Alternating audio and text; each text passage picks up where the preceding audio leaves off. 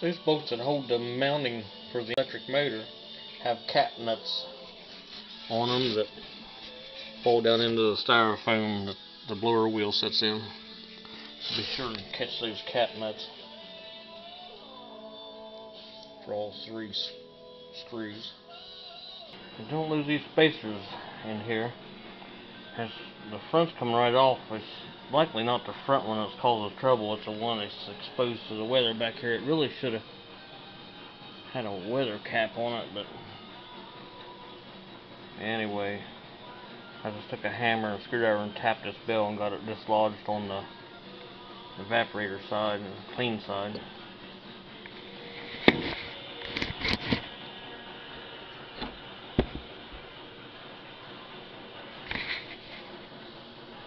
I'll probably re-grease it. Now the back one's going to be stuck in there pretty good. That's nice. Looks like the back's opposite to the wiring plug-in, so it's stuck on there. I'll have to work on that. Alignment mark. Shims. Looks like there's quite a few. 2, 3, 4. I'm taking some synthetic grease and packing it around that gap between the bushing and the washer. It'll feed into it as it wears. Plus there's a little slit in the bushing. I guess originally oiled it. I'll pack it full of grease and right in the middle of it.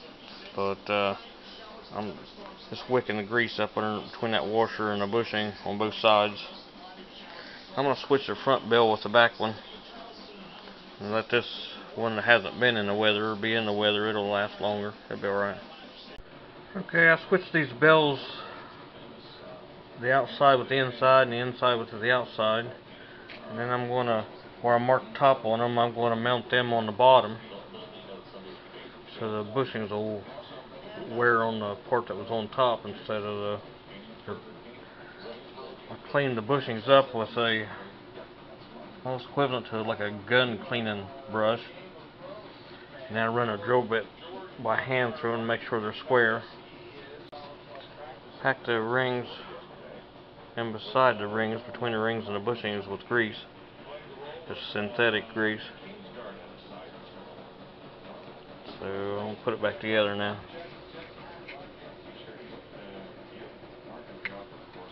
I don't know, did you see that?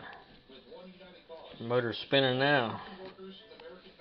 That's the way it's supposed to work. That's doing pretty good now. Yep, that'll work. While the motor's out, you can take the styrofoam out and clean it if you want to. I went ahead and put some non-fibered roofing cement on some of the rusty places to keep it from rusting out any further. This corner was kind of rough over there, so just a thin coating of roofing cement on the rusty places will slow that down. I mean, like to a stop. I'm going to drill a drain hole right there in the middle of this lowest point on the back of this to help the water get out, and that's what facilitates that rust. I re-sterilized everything and cleaned it out. This is where the air that recirculates inside your house is coming through. So I took all this and bleached it down, and took all the parts out and put them in a tub and washed them in bleach water and detergent. It really makes really is an outfit a mess.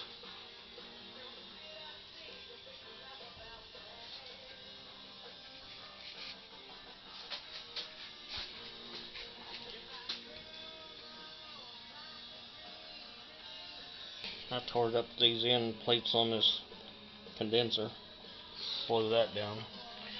The rest of where you got the bolt hole that stabilizes this to the back of this cover. This one's still intact.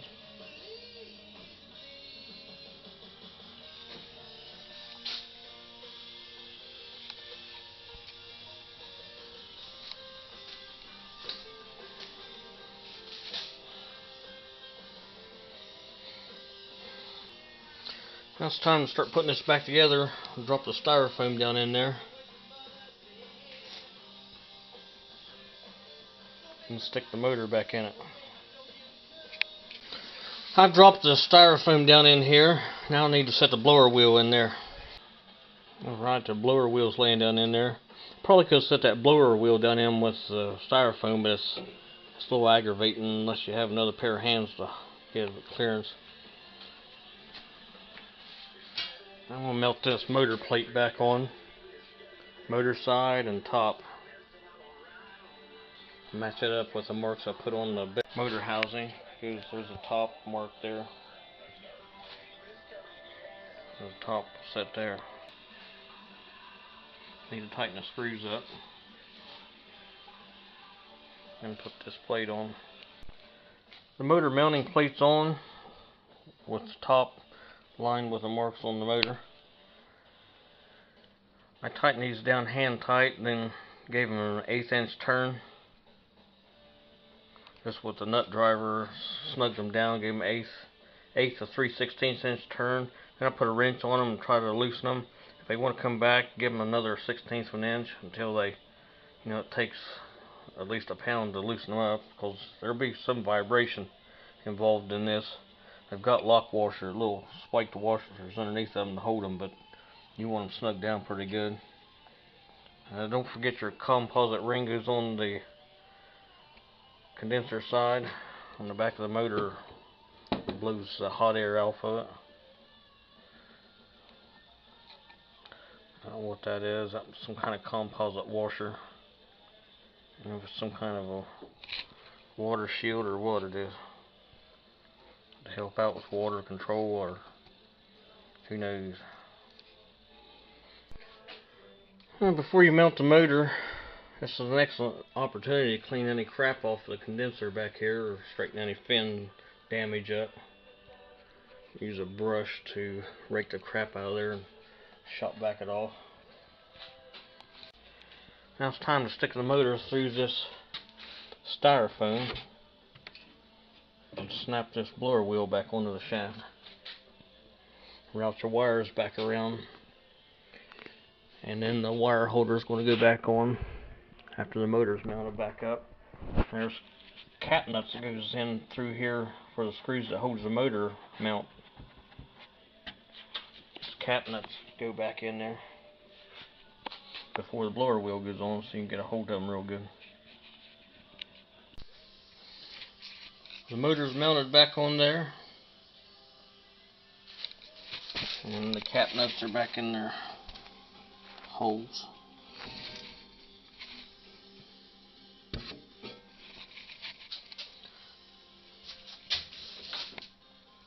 Now I need to put this wire hold down back on and snap this blower wheel back into place. Make sure all your wires are flat and spread out and not overlapping one another. Tighten the 1/4 inch screw down. I clamped some vice grips on this back shaft and wiggled it while pushing on this wheel and wiggling it. Now it's time to take the needle nose and put that clamp back on there. Blower wheel clamp is installed. It's time to stick the condenser fan shroud back on before we mount our fan blade.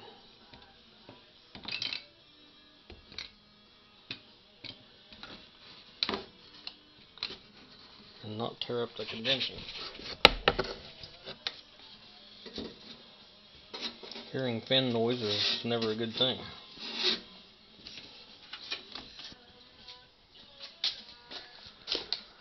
Now it's time for the condenser fan. Getting tight in there. This clamp was busted, so I found a clamp that's going to fit in place of the factory one. It's about 5/8, 3/4 inch diameter. It's lightweight, shouldn't throw it out of balance. I'm going to use these snub nose pliers to fish the clamp back in through that once the fan's installed. then use my fingers to slide the clamp farther down.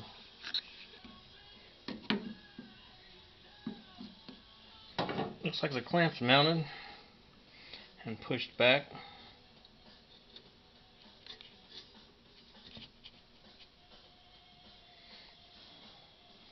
Now to ease that condenser back down in that tray.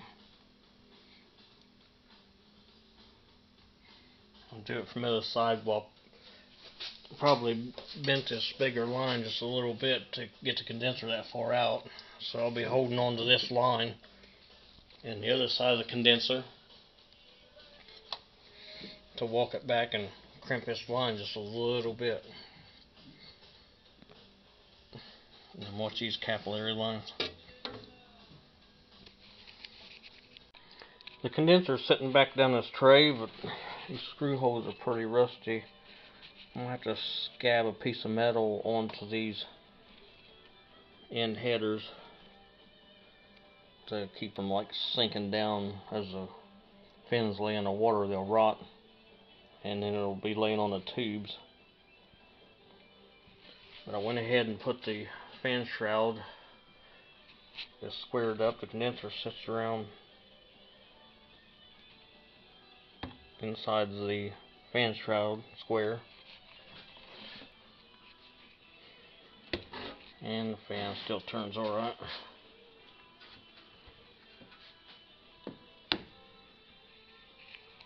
So I'm going to work on scabbing a piece of metal onto that skinny strip of galvanized and screw it to this side in place of the originals. I cut out a piece of metal so I can fix this side that's laid up. I put a rivet in. I'm going to drill another one just below it. I drilled a hole for the 1/4 inch screw to go through the cabinet into it.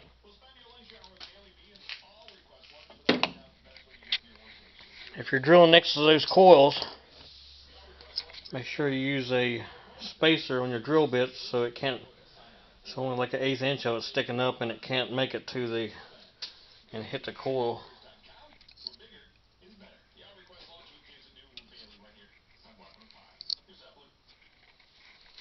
Or you'll bust it. So it's just some spacers on the drill bit.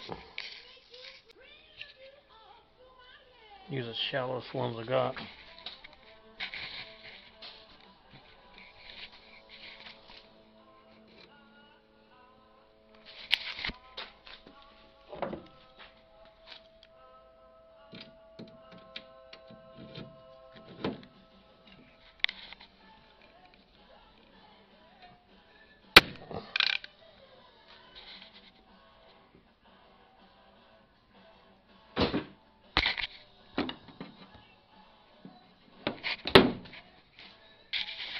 Looks good.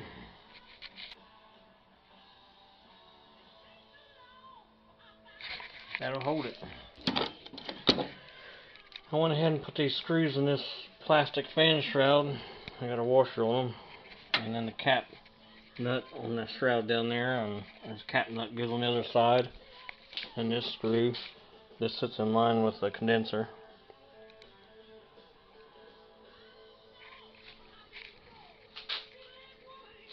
And these 1/4 inch screws in this brace. I got this brace installed. There was a screw missing out of this side. I guess the factory decided not to put one in it. I'm going to put some clear silicone on those end bell caps on the motor. It looks like the rain can get right down to it. So I'm going to insulate it from the moisture on these end bell seams.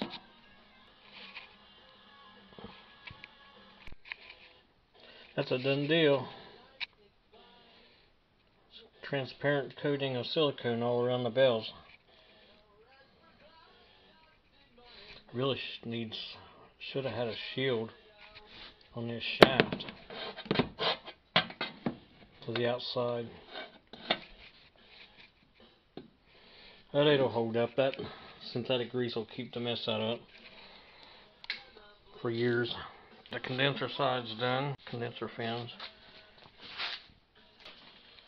Looks like everything's in order. Just need to put this plastic divider back in on the evaporator side.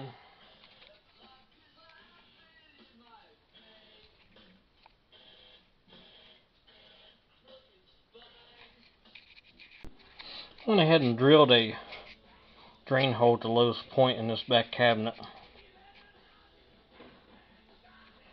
which is right there. It's about a 3/16 of an inch hole, right just past the condenser fan.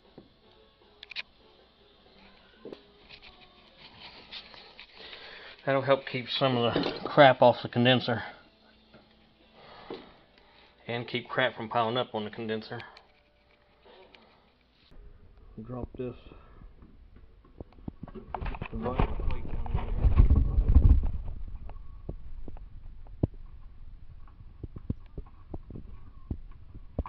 It has a hook and then a pin that pops into a hole that holds it. It just lays in that slot down there in the styrofoam, and it's got to be slid over far enough to go in behind that one.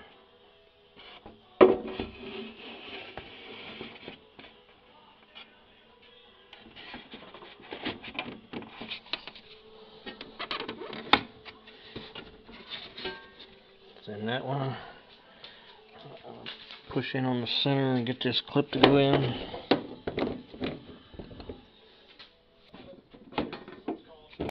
Clip went in, pin's locking it.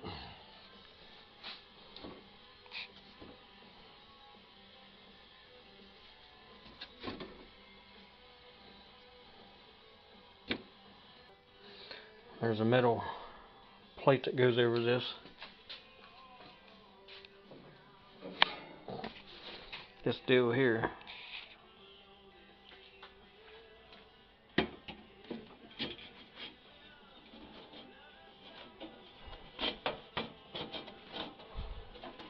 It had a little catch in there somewhere.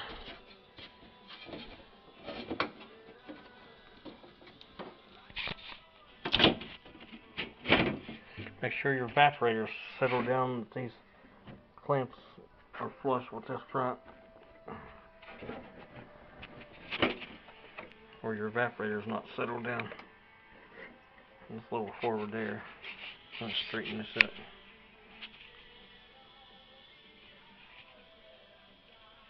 The screws anywhere near the coils, use the shortest possible one that there is. That one's 3/16 of an inch long, maybe, so it don't get into one of the coils, especially on the condenser.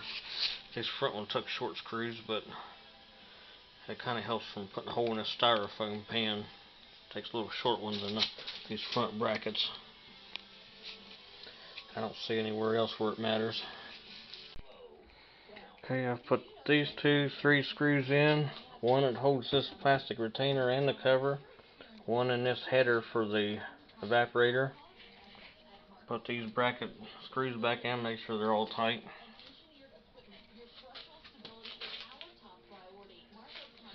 Just check everything over. Slip this vent door back in here.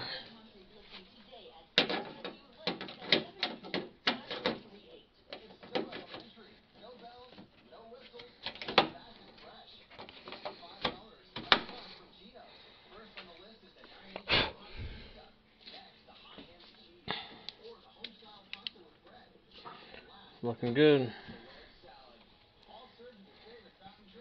It's about time for the cover.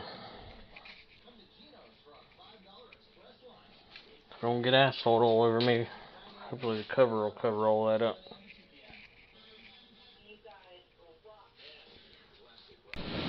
Frosty.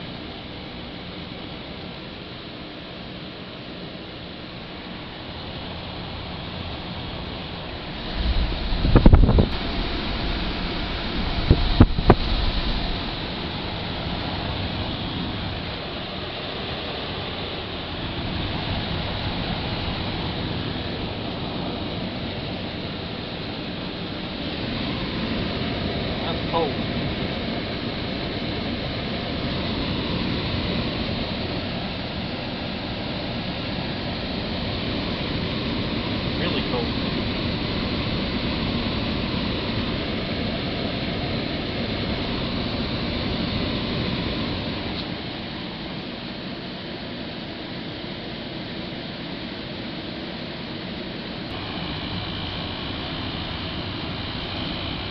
Dissipating the heat well. It's barely lukewarm.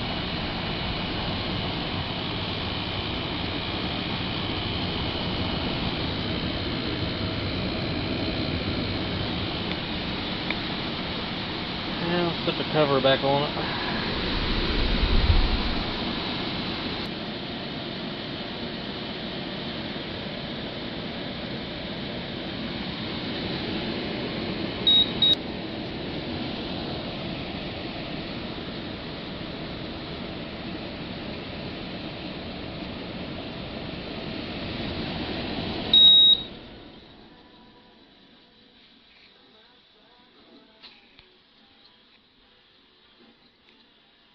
Fan's coasting well now.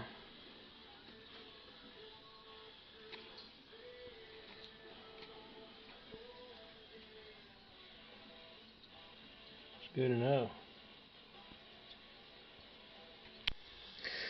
Use a scratch awl or similar to locate your top holes. Put screws in, get them started in it. Just put all the screws in loose. The short screws apply, especially in the back corners and the back side. Short screws apply. There's a line running down through there. This right side doesn't matter. This left side has a line running down the side, so preferred short screws in it. Now all the screws are put back in it. Corner screws. Top two screws, side screws. Just got to put the front cover, and what holds the front cover is two screws inside of it.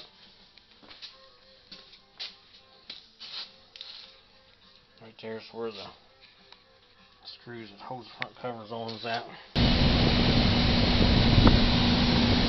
Enough.